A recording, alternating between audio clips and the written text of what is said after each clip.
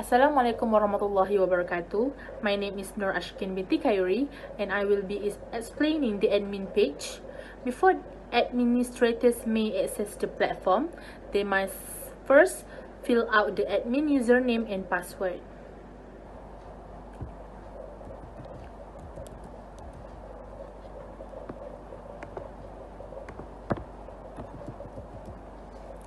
Once admin successfully log in into their account, the next screen will show the Manage Student. This Manage Student page shows all the students who has done register by admin. It will turn out in the Manage Student page. The admin can edit the student profile, delete the student profile as you can see in this video, and can reset student password. Next, admin can click menu button. If admin click the menu button, it will show all the function that can be used by the admin in order to conduct registration process. If the admin want to add new session, admin must to click session button in the menu bar. Admin can add session for students, select the year when the student enters the university. Okay.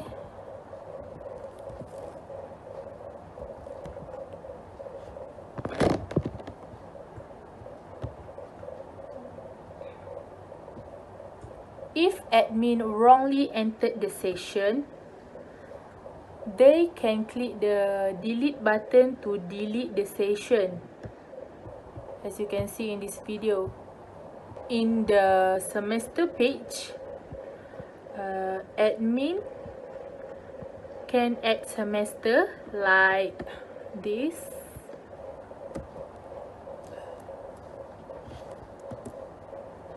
And admin also can delete the semester if they wrongly entered the semester.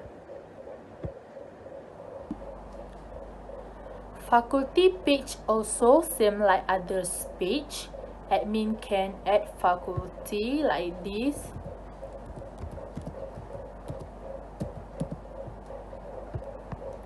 And also admin can delete the faculty if admin wrongly entered the faculty. Next, in the program page, admin must add program code and program name.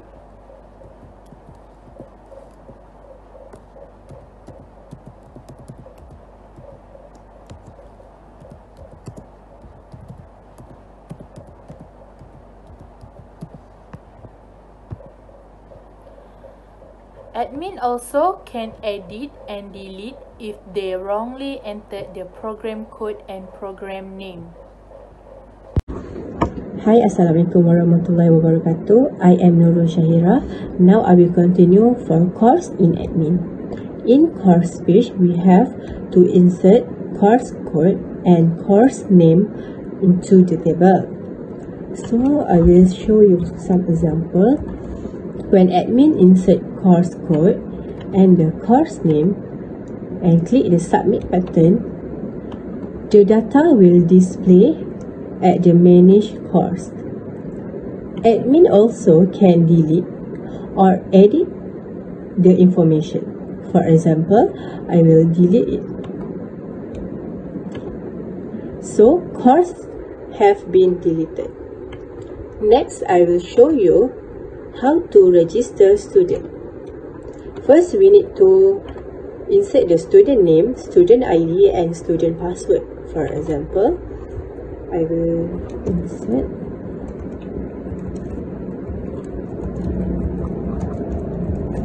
student ID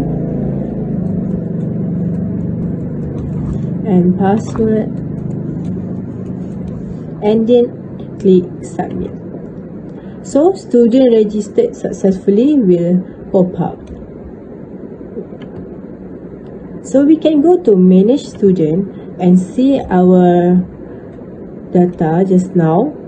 Here, it's inserted successfully in manage student. Now I will show the database. First, we have admin table. In admin, we have ID, username, password, creation date, and updation date. Next is course. We have ID, course code, course name, and creation date. Next, we have faculty. We have ID, faculty, and creation date. In program, we have ID, program code, program name, creation date, and updation date.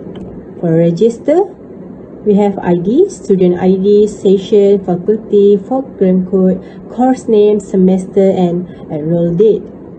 Next is semester. We have ID, semester, creation date, and updation date. Next is session. In session, we have ID, session, and creation date. In students table, we have student ID, student photo, password, student name, session, department, semester, CGPA, creation date, and updation date. Next is user log.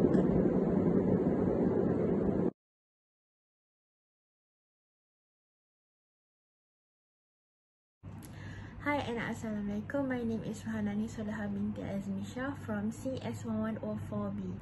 So here I'm going to show you our system, which is the student registration system. In the student registration system, we got the login page for the student. Student need to enter their student ID and their password to log into the system. For example,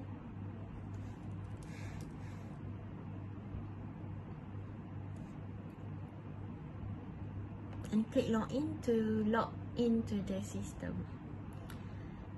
So here we got the menu bar. In the menu bar, we got welcome text and it will display the student name. We also got my profile page, course registration page, and logout.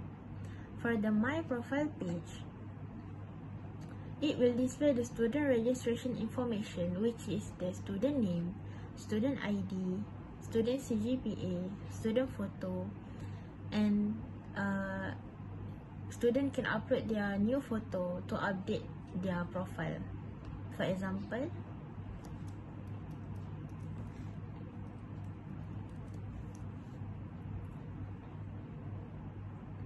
student needs to click the update button and the record will update successfully to their profile. Next, we go to the course registration page. In the course registration page, it will display the student name, student ID, student photo, and it requires student to choose their session, faculty, program code, course, and semester. So student needs to choose their course information to register their course, and student need to click submit to submit the course registration that they have made. Lastly, student can click to the logout button to log out the student registration system.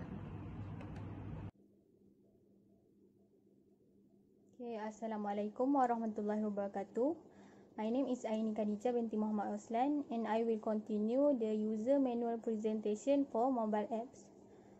Next, after we log in into the app system, it will first display my profile screen. And as you can see, there are menu button at the side. And in the menu, there are 3 selection button. First, my profile, course registration, and logout button.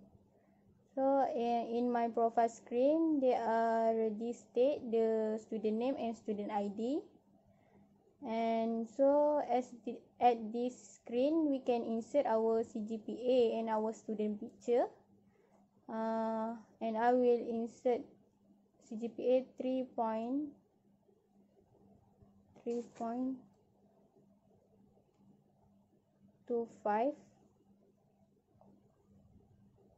and click upload. Choose file image from and I will select any picture for testing and click update button to update the new profile info. Okay, so next we will go to course registration screen. Click the course registration at side menu selection.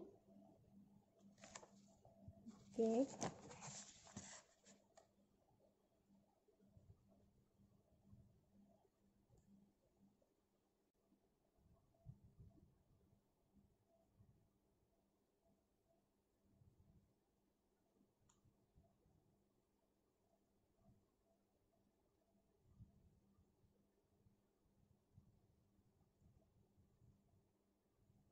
Okay, in this screen, in this course registration screen, we can select our course info.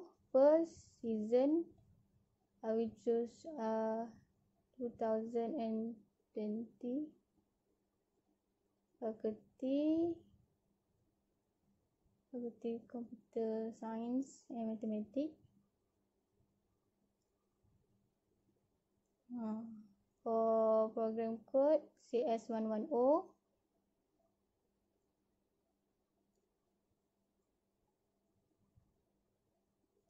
Course we select National Kshatriya and Fundamental of Entrepreneurship.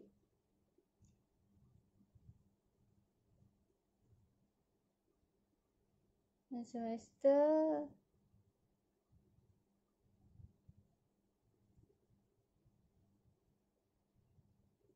semester 4. So after we select all the course info, click submit button and it will go to display our course information info, all the course registration info that we update here.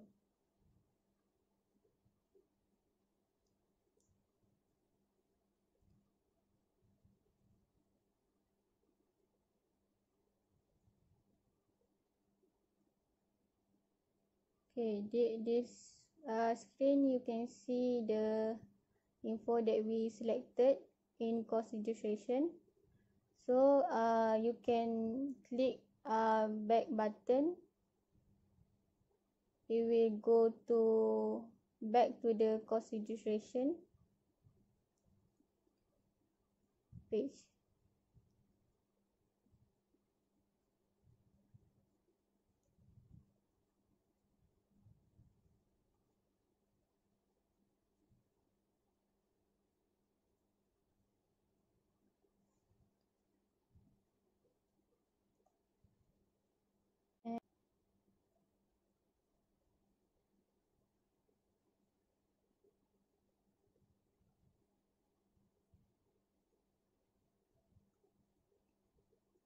Okay, lastly, you can log out the app system by clicking the log out button at menu selection.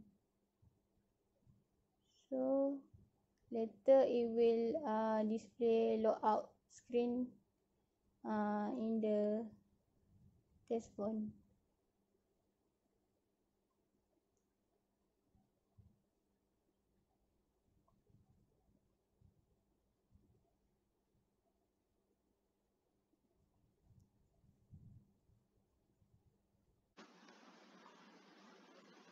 Okay, now I will explain some block code from mobile apps that we do in the apps for sign up screen.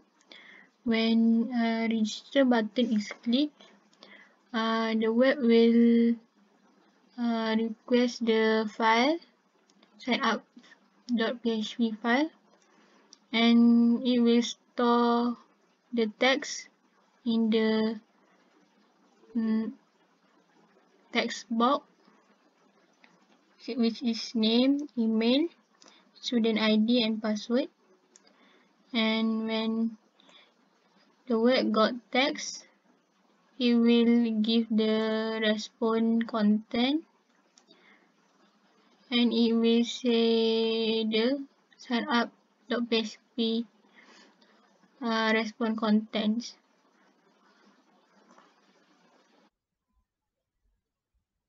For example, this is the signup.php. This is the query.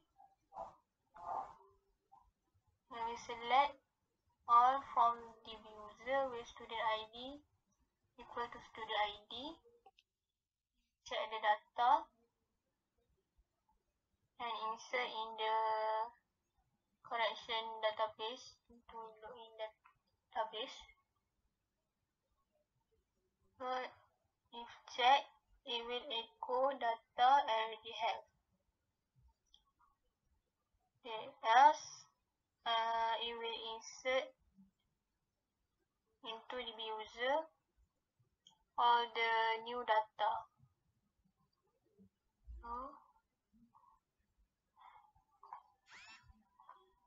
And then when login button click, do open another screen, which is screen 1. Screen 1 is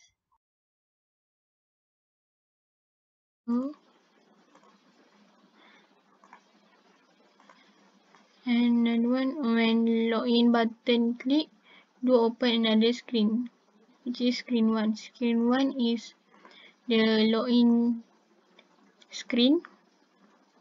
When login button click, it will request the web will request login.php file.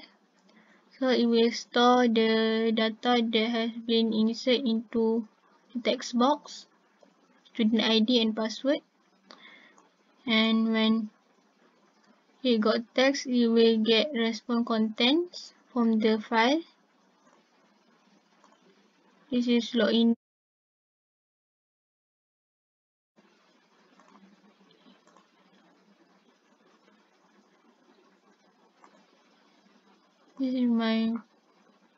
This is the read profile block. It will display the student name and student ID that